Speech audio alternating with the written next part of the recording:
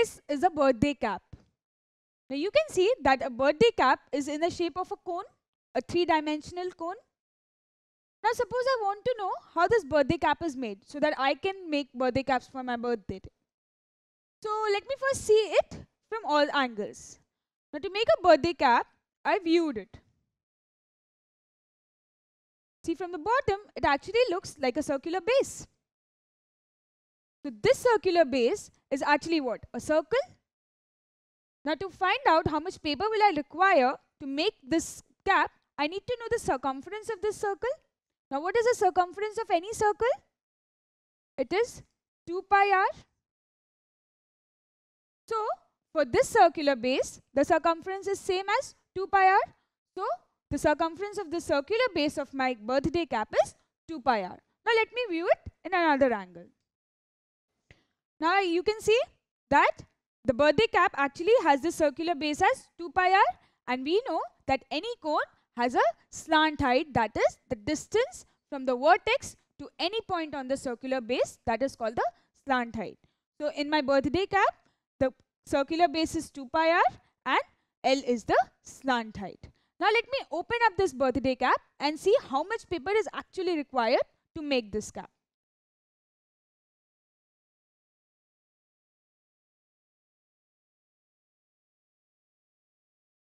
See, we opened this. So you can see that we have cut out the cap and see that the circular base is having the circumference as 2 pi r, because this is only the base that we have cut out to make this curved surface area. Now we also know that the distance from this vertex to any point on the circular base is the slant height. Now I need to find out how much paper would I require to make this cap. So this is actually this amount of paper. So now how much paper will I require will be found out by taking out the curved surface area of this cone. For that, let us imagine that this is a sector of a circle.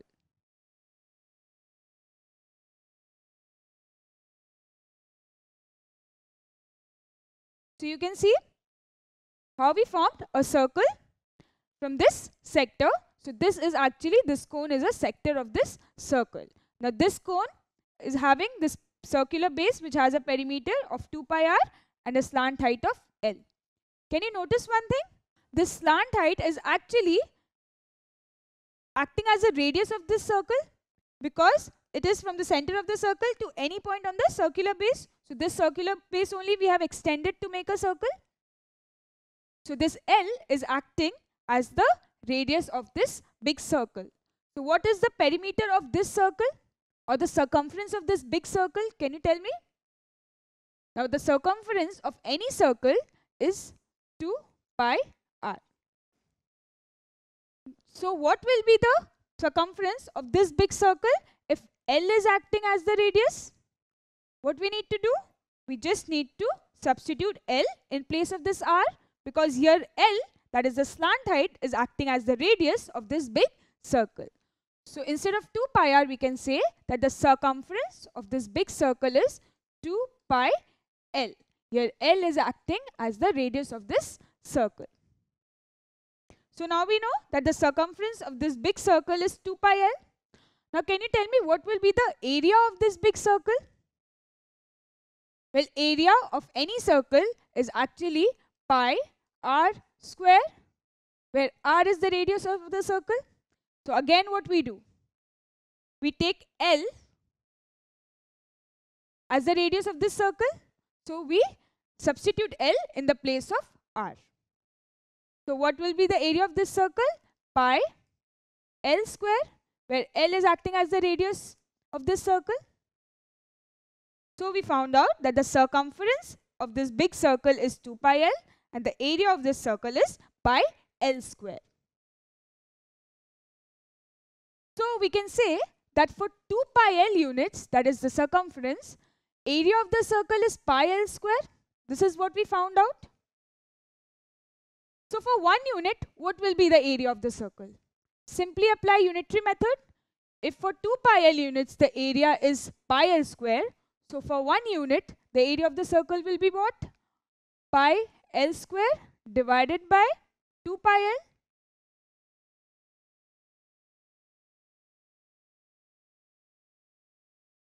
Now for 2 pi r units, what will be the area of the circle?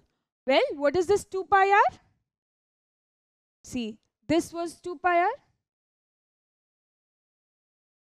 We have already found out that for the whole amount of circumference, this is the area of the circle. Now what about only this much? If I have the circumference as 2 pi r, then what will be the area of this sector? So what will be the area of this sector? Just by applying unitary method, we can write pi l square by 2 pi l into this, that is 2 pi r.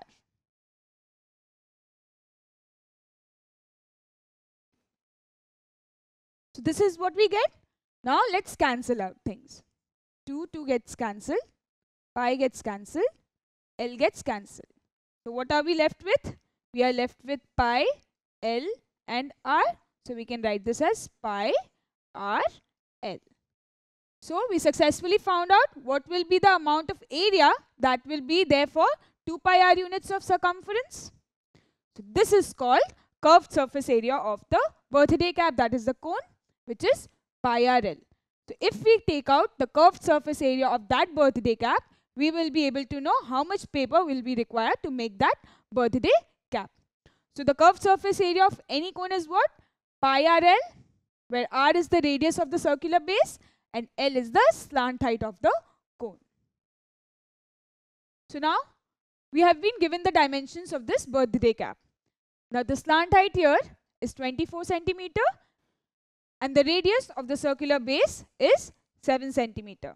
Now find out the curved surface area of this cone so that I can know how much paper will I require for this.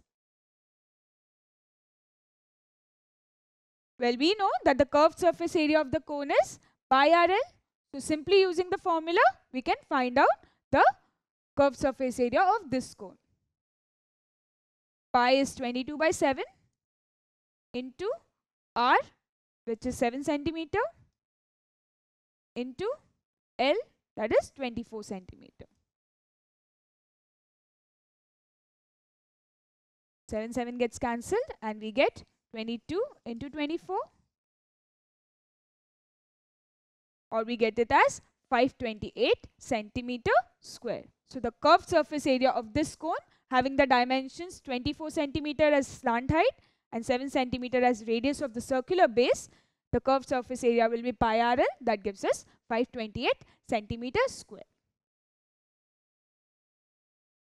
Now this is yummy. This is the favorite cornetto ice cream of all of us. Now you can see that this is the shape of the cone. Now you can very well understand how the cornetto companies pack these cones. Well, they use the curved surface area formula to take out the area of the paper required to cover this cone. Well, let's see. See, this paper is acting as that sector of the circle. So the area of this paper is actually what? Pi r l. We have just now found out this, that area of the curved surface of this cone is pi r l. So these companies, what they do, they calculate the area of this paper by putting in the formula pi r l. That is the curved surface area of the cone. Now is the cornetto covered only like this? Isn't it covered on the top as well? Well, yes. Along with this paper, it is covered with this circular base on top also. So now can you tell me how much paper this company actually requires to cover this cone? You can say that this paper plus this paper as well. So how to find out the area of this paper, that is the length? We know that the curved surface area is pi r l. That gives us the curved surface area of this cone. Now to take out this, what do we need? You can see that this is actually a circle. This paper is actually a circle. So any circle has an area of what? Pi r square. So to find out how much paper this actually requires, what we'll do? First we'll find out pi r l, that is the curved surface area, plus the area of this paper, that is pi r square. That is the area of the circular base. So this plus this will give us the total surface area required for this cone.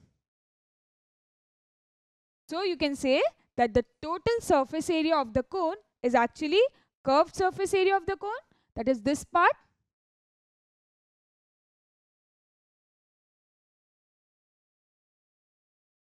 covered totally, that is pi r L, plus area of the base of the cone. Now this is acting as the base of the cone. Here the cone is upright, but then this is actually the base of the cone. So this can be calculated with pi r square.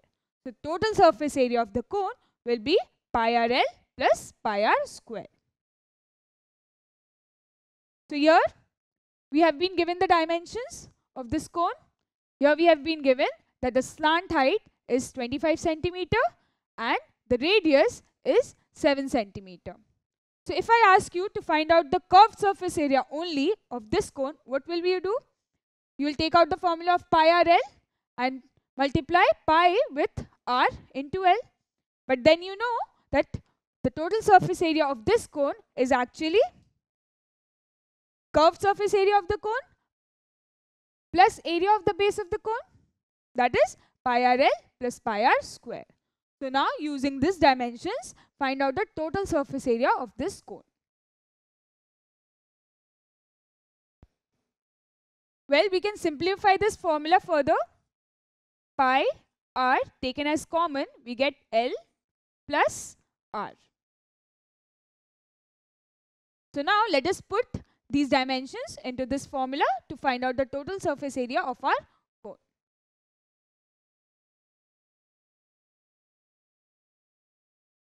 Pi is 22 by 7 into r is here 7 centimeter into L is 25 centimeter plus r again, that is 7 centimeter.